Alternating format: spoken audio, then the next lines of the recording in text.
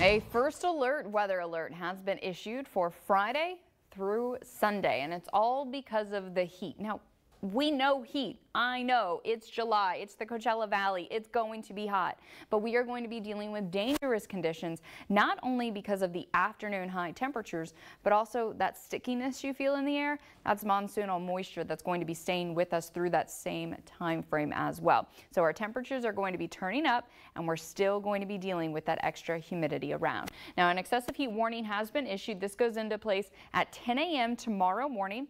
Will stay in place through 8 p.m. on Sunday. Note it includes the Coachella Valley, specifically stretching down south into Imperial County all around the Salton Sea. Now, this is for high temperatures up to 116 degrees. It's not just about the afternoon heat. It's also the morning lows, because those overnight lows are only going to be cooling down into the upper 80s and even the low 90s for some locations. So that's not a whole lot of relief. Because of that, that's going to be increasing the potential for heat-related illnesses.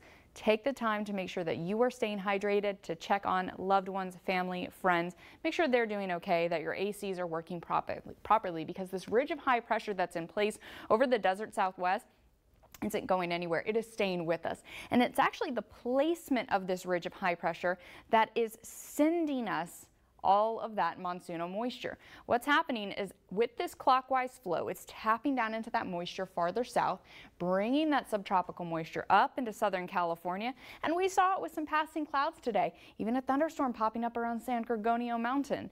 Now, the opportunity for those storms to continue to develop does exist. More for tomorrow, Saturday, and then into Sunday once again. So with our water vapor imagery, you get a better sense of all that dry air is out of here. All of this moisture coming up from the south is what we're going to be sticking with as we head into tomorrow and then again through the weekend.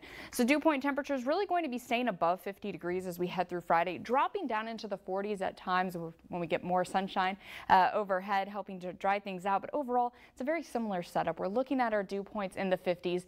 And if you're new here to the Coachella Valley and you're saying, what is a dew point? Just know that the lower the number, the drier it is. Here in the Coachella Valley, we like to see those numbers below 50 degrees or less. Really, we're going to be hanging out in the 50s, though. That feels pretty humid by our standards out here. Evaporative coolers are not going to be efficient. Our first alert Comfort Air 7-day forecast keeps that first alert weather alert in place through Sunday because of that excessive heat warning.